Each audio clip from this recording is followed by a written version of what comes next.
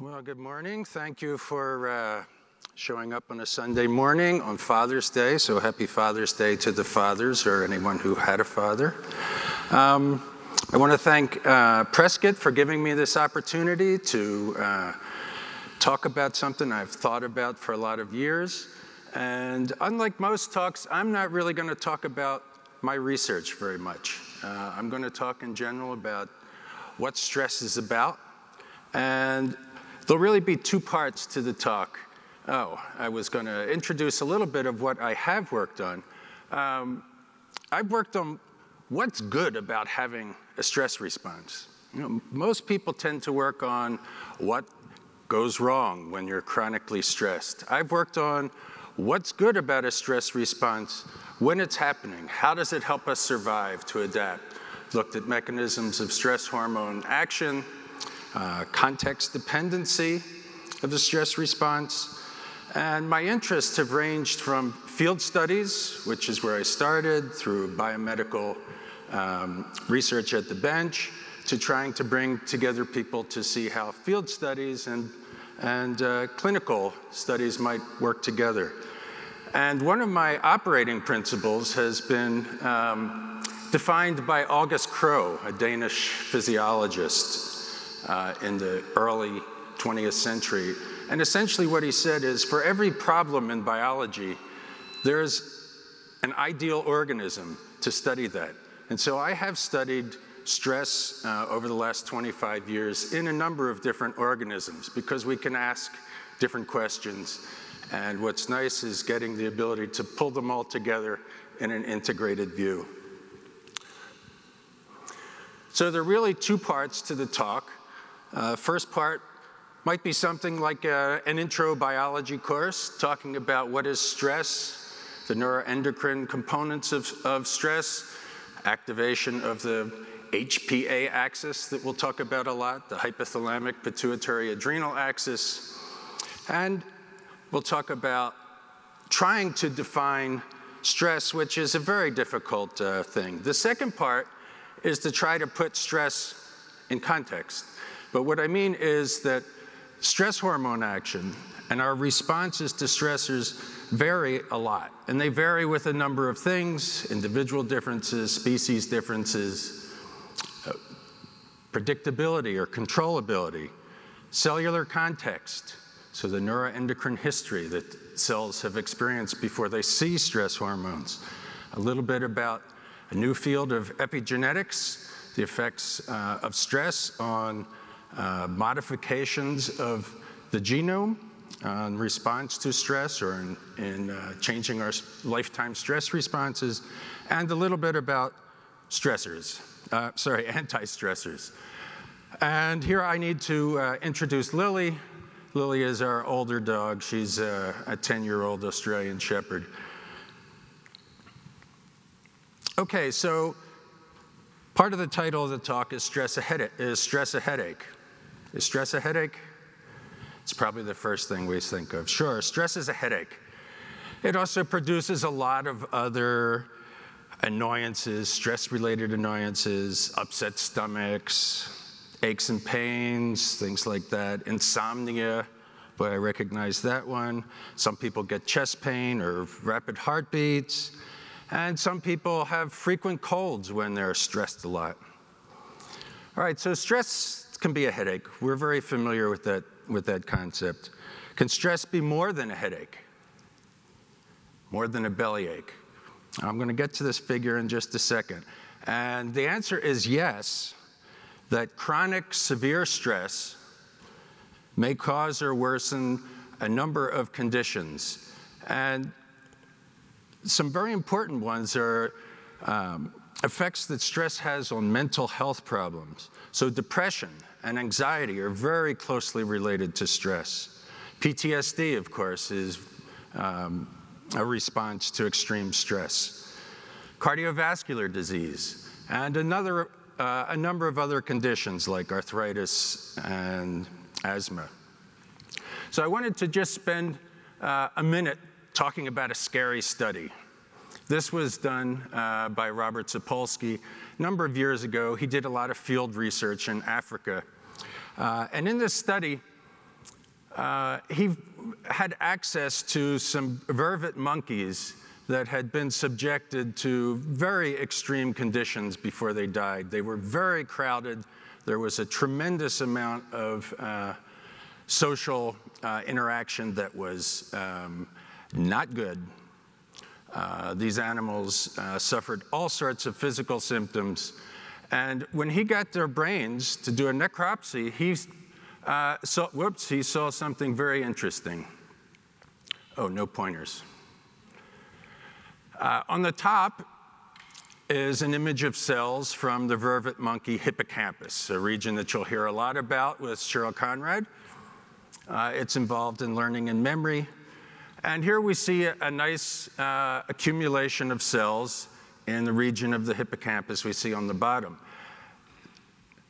in the bottom of that top image. And the bottom image, we have the neuroanatomy of these stressed, terribly stressed monkeys, and the cells are nearly absent, right? So this scared a lot of people.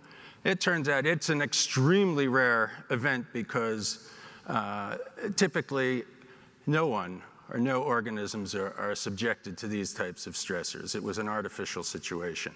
But that's a scary response, to lose the neurons in your hippocampus. All right, so stress is an issue. It's a public health issue. It's been estimated, and these data are old, these are from 2002. It's been estimated that stress-related illnesses cost us, just the United States, about $100 billion annually. Right, so stress is relevant for any sort of research with animals. It's certainly relevant when thinking about ourselves and each other. All right, so let's start to talk more specifically about what's going on with stress. So these illustrate a number of factors that might cause us to feel stressed. But the question is, do these problems make us sick? Does debt make us sick? No, debt doesn't make us sick. It's our physiological responses to these adverse conditions that can cause us to get sick. All right, and so we want to understand what it is about these physiological responses that can make us sick, and I also want to at least touch upon why it's necessary to have these responses. All right, so we have responses that can make us sick, and yet every vertebrate has the same responses. The stress response has been highly conserved throughout vertebrate evolution. So a fish on a hook, student taking an exam, I use this example in classes a lot, are having the same stress response. And we'll see what this is, and there are implications to viewing this from an evolutionary perspective. Right, so get out of the clinical world and think about why we have a stress response that has been highly conserved in every vertebrate species. So why is that? Well, you might have guessed there are some very good reasons to have a stress response. All right, so it's time to do some terminology. What is stress? Anybody want to give me, I mean, we all know what stress is, right? Anybody want to give me a definition? I didn't think so. This is what I get in class. Right, what is stress? Well, it's a terrible term.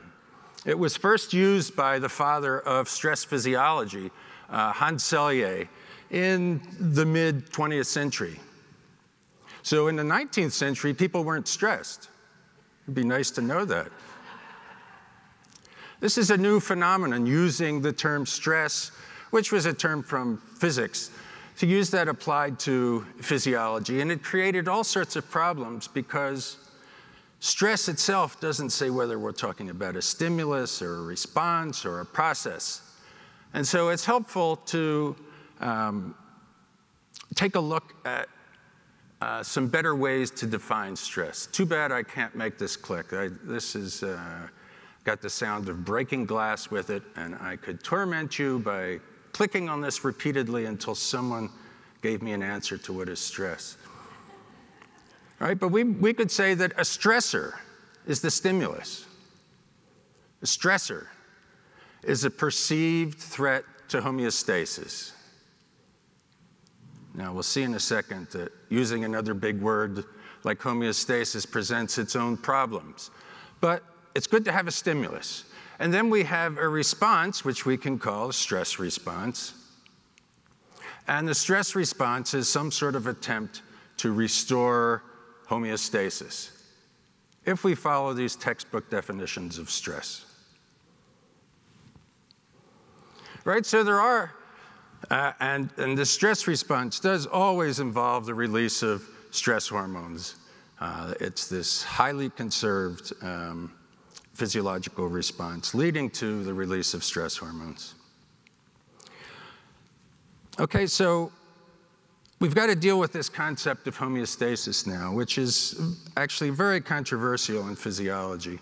But we could say it was developed by Cannon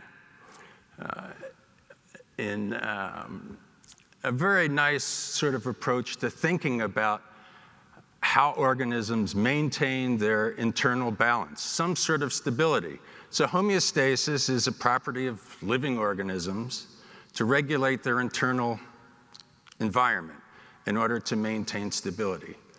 Okay, so we're subjected to all sorts of influences, internal, external, but it's very important for us to maintain certain physiological variables within a narrow range.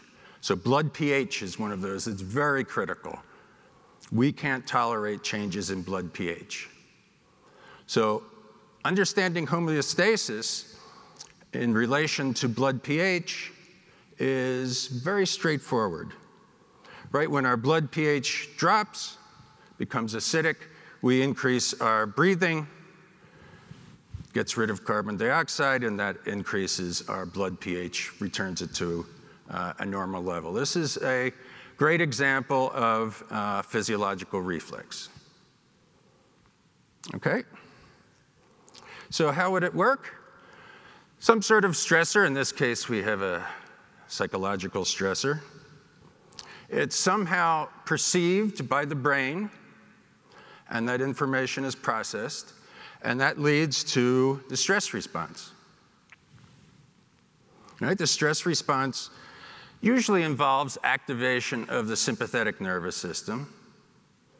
You know that maybe as the fight or flight response, and that helps to produce physiological and, importantly, behavioral responses to help survive this threat that was perceived. But the real hallmark of the stress response is activation of the HPA axis, the hypothalamic pituitary adrenal axis. So the H in there is the hypothalamus. A lot of information is processed, leading the hypothalamus to release a neuropeptide. We can just call it CRH. CRH then acts on the anterior pituitary gland and causes the anterior pituitary to release another hormone called ACTH. We can leave it with its abbreviation. ACTH travels through the bloodstream and acts on the adrenal gland and causes the adrenal gland to release either cortisol or corticosterone.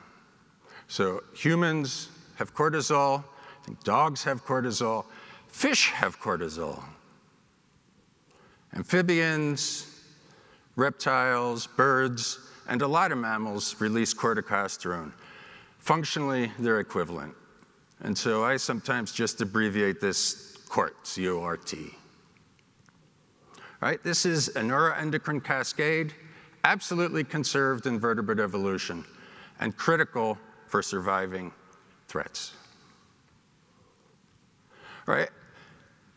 When we talk about threats, it's amazing. It's amazing what happens with the stress response. An incredible number of threats. My gosh, Hans Selye started by injecting formalin into rats and saw stress responses. But injury, like this girl on my daughter's soccer team who injured her knee, or cold. This was our trip to Ecuador. We were at 14,000 feet in the Andes. It was cold.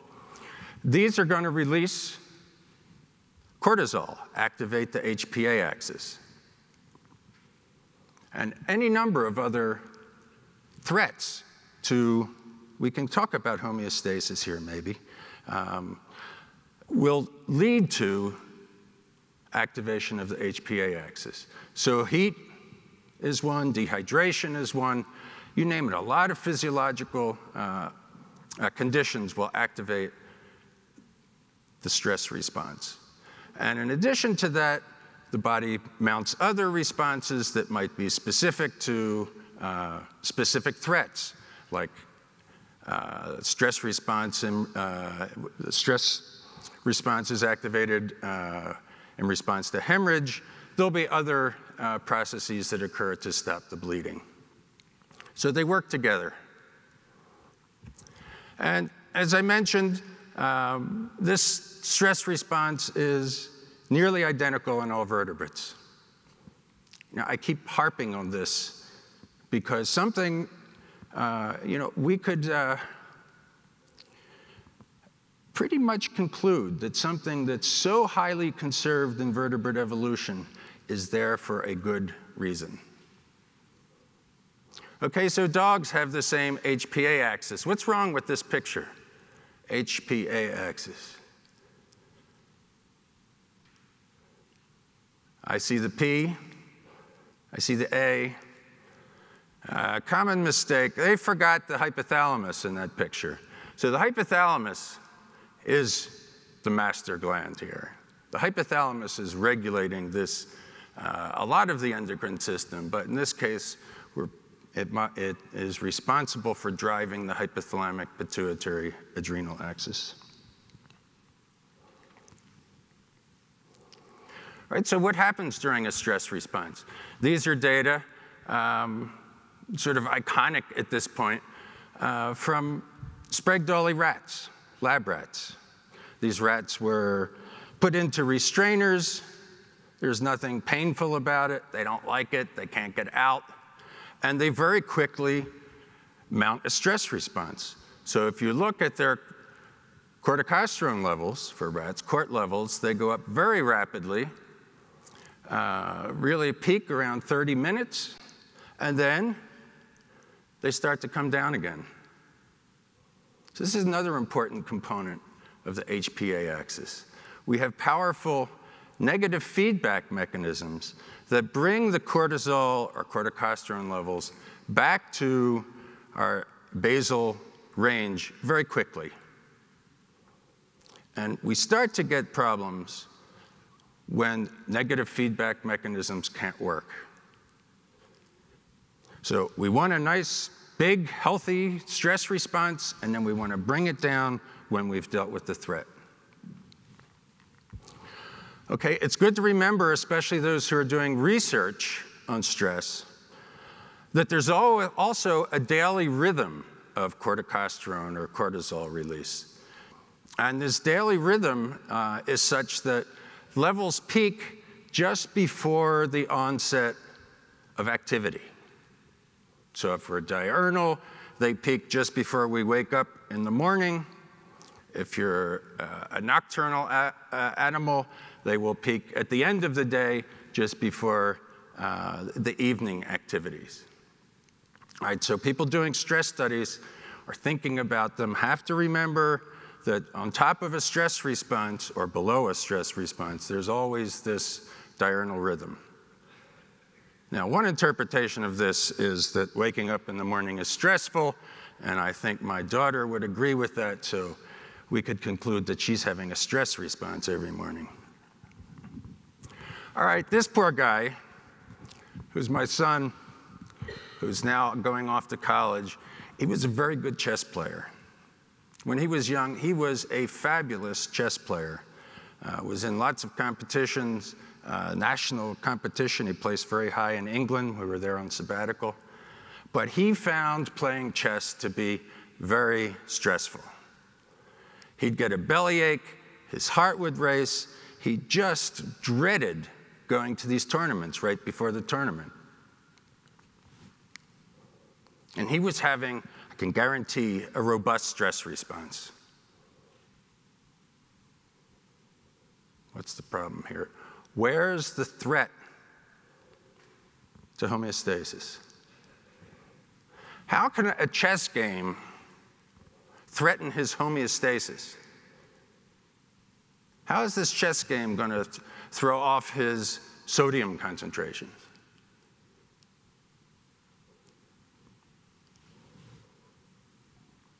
This is where I have to conclude at least, that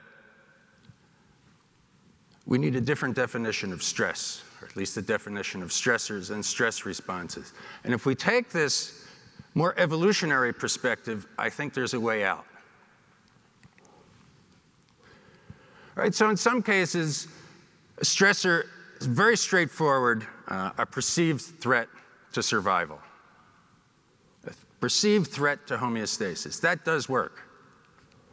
But let's call it something other than homeostasis, because that term is ambiguous. Survival is not ambiguous. All right, so that's one component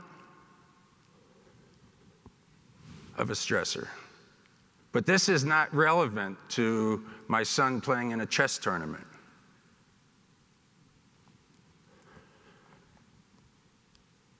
In a very broad sense, I think we can also say that stressors are threats to survival and or threats to reproduction.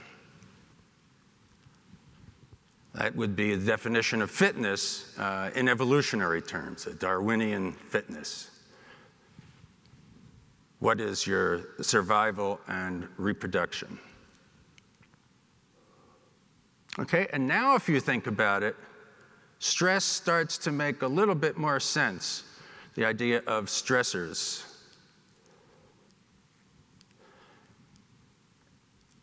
And I have to say that I owe this insight to a student. So I challenged my class to tell me, how is it that taking an exam leads to such a stress response? How is it even related to reproduction? And she said, well, if you do poorly on the exam, then you're not going to get the mate you want. You're not going to reproduce in the way you wanted to. And so you have to think about this in a very broad sense. Perhaps my son was not so much concerned with reproduction at his age, but is this a threat to his family, a threat to his community, his sense of belonging, which implies some sort of threat to reproduction, long-term success? All right, so this is a definition of stressors that I have adopted. I haven't seen it in the textbooks yet. And then a stress response is a physiological, behavioral response to these threats, threats to survival or reproduction. All right, so what does cortisol do during a stress response? This is the famous metaphor that Robert Sapolsky developed to explain what goes on during a stress response. What happens to a zebra and a lion on the savannah? When you're going to get a potent release, both animals, a potent activation of the HPA axis and the release of cortisol. So what is cortisol doing during a stress response? And it's actually not that easy a question to answer, because we have receptors, molecules in our cells that respond to cortisol everywhere. So our whole body is geared to respond to stress hormones. But what's going on? In general, I think what's going on is that cortisol, corticosterone, are directing resources, energy or mental resources, towards dealing with a threat. And in a way, waking up in the morning is similar. The morning we wake up, we have to gear up for activity and alertness. And I think that's related to what corticosteroids do in general in redirecting resources. The most well-known aspect of corticosterone action is an increase in glucose in the bloodstream. All right, so why would an increase in glucose in the bloodstream be helpful? Come on, somebody can give me. Energy, right. Glucose is a fuel. We use it to generate ATP. This zebra needs to get some energy to escape that lion. The lion needs energy to catch the zebra. All right, then, and we actually call corticosterone and cortisol glucocorticoids because of this, because of their role in increasing glucose. A lot of other more complex things. Corticosterone, cortisol increase sympathetic responses within our cells. So there's an interaction there. And in general, they tend to decrease non-essential functions. Decrease functions that are not essential to surviving this threat. Decrease behaviors, ongoing behaviors like grazing. Shut that off and start running.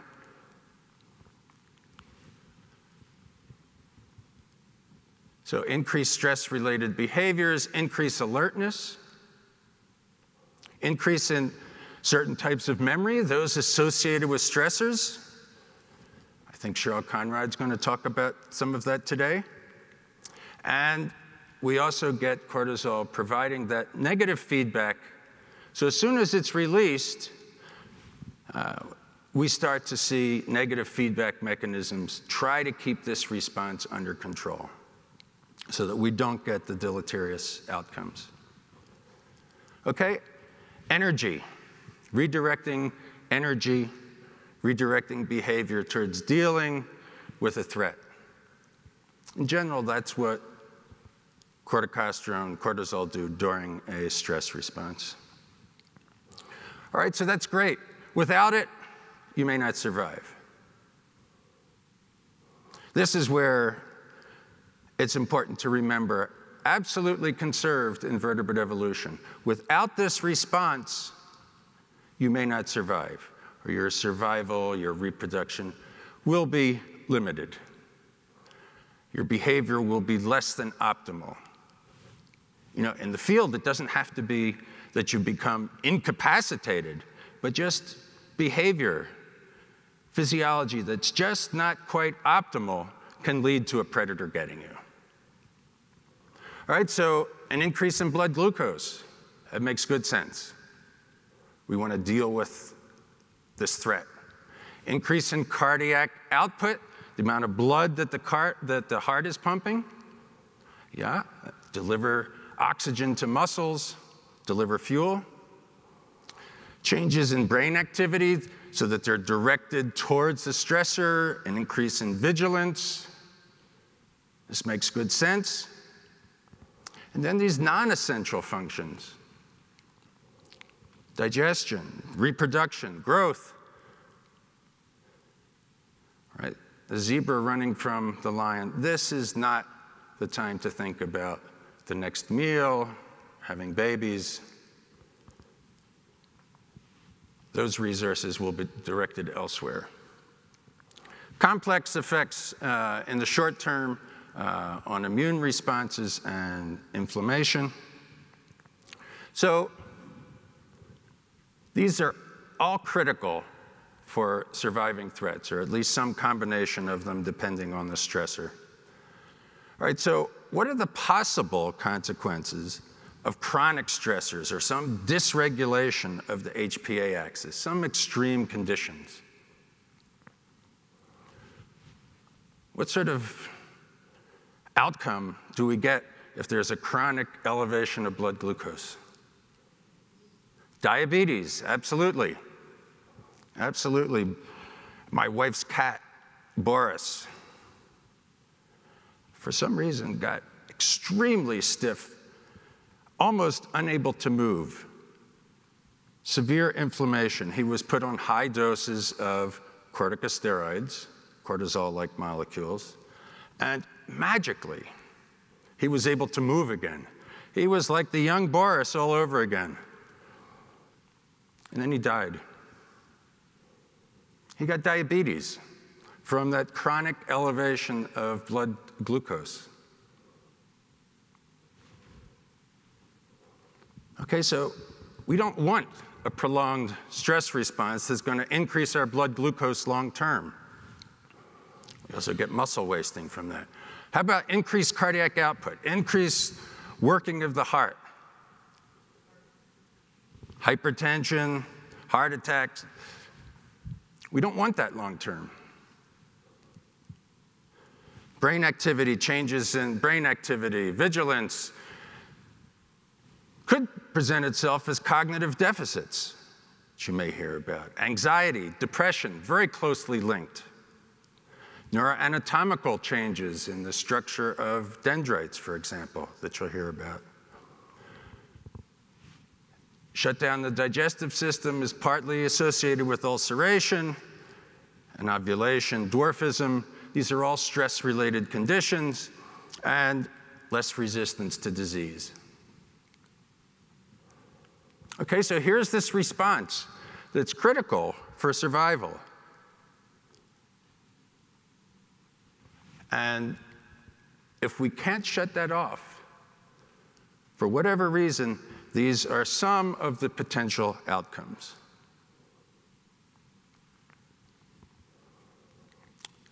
Okay, so that's the end of the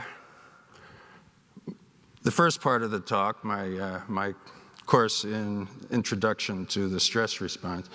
The rest of the time, I want to talk about context specificity, because I think this provides some real insights into what's going on in response to stress. Not every organism has deleterious effects to stressors, depending on the condition. So let's take a look at some of these things. I want to start with some data looking at individual, actually species differences in response, in responsiveness to stressors. Okay, so a lot of studies have shown that in birds that are breeding in temperate regions, respond to bad weather, a big storm, a snowstorm, unexpectedly, a drop in temperature, rain. They will abandon their nest. They'll have a huge corticosterone response. Corticosterone actually stimulates their locomotor behavior to get them abandoning the nest. But this was a study done by Michael Romero and John Wingfield. They were looking at Arctic breeders. And this is data from one species, these Lapland larynxburrs. And they used a number of measures of bad weather. I thought the temperature made the case pretty clearly. So looking at the increase in corticosterone in response to bad weather, in this case temperature, and we don't need to worry about the stress-induced changes. That's their particular area of research. But look at the baseline levels of corticosterone, regardless of the temperature. That's a huge range of temperature, Celsius. In this species, it does not produce a stress response. In animals living in California, for example, or Washington, where they breed there in moderate conditions in the summer, that would produce a large stress response. All right, this is context dependency. Some birds live in the Arctic. Some birds live in the breed in the Arctic. Some birds breed in more temperate climates. So what's the difference in their stress response? Why does one group have a stress response, whereas these Arctic birds don't? How do they view this situation differently, physiologically? Well, I'd say it's predictability. For birds living in the Arctic, it's very predictable for them that there's going to be this bad weather. For the temperate breeding birds, bad weather is an unexpected event. Right? So it's the same potential stressor, cold. In one species, it's a stressor. In another species, it's not. All right, predictability. Think it makes sense?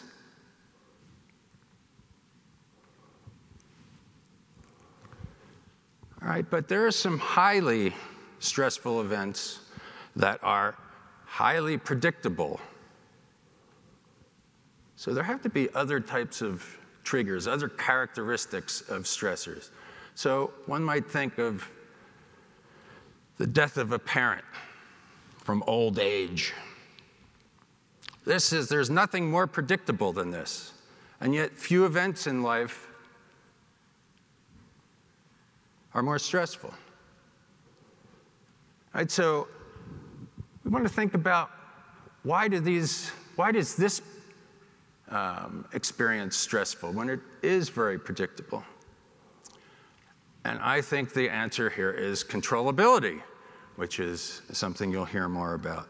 Uncontrollable events, even if they're predictable, uncontrollable events or stressors produce a greater stress response and more negative outcomes than controllable ones. All right, so I want to show some data on this. These are some beautiful data from way back in 1983, Steve Mayer's lab. I think you'll see some more of this. This is one of the initial studies. So this is a setup where you put rats in cages, wire cages, and the cages are hooked up to a shock generator. It's not enough to hurt the rats, but it's not pleasant, and they would like to avoid it. If they can't avoid it, they'll produce a big stress response. Right, but in this setup, these two cages are yoked to each other. So these two animals are going to receive the same amount of shock. One group, though, the escapable shock, if they turn that wheel, that shuts off the shock. Shuts it off for that animal, shuts it off for the animal that can't escape. Same stressor, shock, different outcomes. And in this case, this study was looking at immune outcomes. This was really the birth of this field of looking at the effects of stress on immune function, psychoneuroimmunology. So here in this study, they looked at the stimulation of lymphocytes, mounting a good immune response, in animals that had the ability to escape and those that did not have the ability to escape. So for those that could control the shock, they produced a very nice stimulation of lymphocytes. For those that could not control the shock, same shock, their immune system was blunted.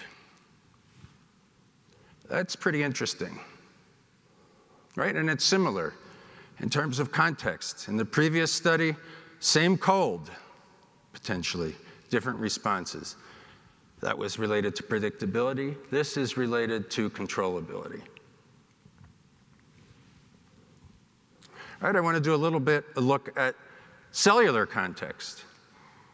And these were some studies I was involved in, looking at rough-skinned newts. And what we're going to look at here is how experience, context, neuroendocrine history alters the responses to stress hormones. All right, so a brief background. These rough-skinned newts display this male courtship clasping behavior. If they're stressed acutely, or if they get an injection of corticosterone, they quickly stop clasping. Right, on the other side, the neuropeptide arginine vasotocin stimulates the male clasping behavior. All right, that's pretty straightforward. All right, but let's look at context. So in this experiment that Jim Rose did, what we see is that corticosterone very acutely, so during a stress response, not hours later, changes the sensory processing of hindbrain neurons in response to pressure applied to the cloaca. The cloaca is, birds have cloaca, amphibians, reptiles have a cloaca. It's a common organ for release of wastes and reproductive function. So if you apply pressure to the cloaca during the breeding season, you could see that these neurons start to fire. And that's associated with clasping. But if you give the animals an injection of corticosterone, then apply the cloacal pressure during the breeding season, they no longer produce this electrophysiological response. This clasp-stimulating stimulus, which mimics the presence of the female, no longer causes the male to clasp. All right, that makes sense. If there's an immediate threat, a stressor, this maybe isn't the best time to be clasping and courting, and maybe it's time to think about escape. All right, so a robust difference in the responsiveness. Interestingly, if you apply pressure to the snout, there's the same response. So the corticosterone does not produce a change in responsiveness to pressure on the snout, but it does to this cloacal pressure. All right, so looking at vasotocin, before vasotocin, we have applied cloacal pressure. These are our responses. After this stimulating neuropeptide, apply cloacal pressure, you get greater responsiveness, increase the likelihood of clasping. But if you give vasotocin and corticosterone after the animal has started clasping, it seems kind of paradoxical. You get a further increase in responsiveness. Right, so instead of inhibiting the firing of these hindbrain neurons, corticosterone is now enhancing it because the context has changed. Right, so you want to compare that to, this was the effect of corticosterone alone, and this is its effect after the hindbrain neurons have seen vasotocin, sorry. All right, so it's easy to assume that corticosterone is always anti-reproductive, but that's not necessarily the case. It depends on context. The response to corticosterone depends on neuroendocrine context. This is an area I've been particularly interested in. All right, briefly, I want to go into another exciting new area, and that's the effect of experience on epigenetics. Right, so most vertebrates are highly resilient in the face of stressors. This is Misha, our new puppy. But not always.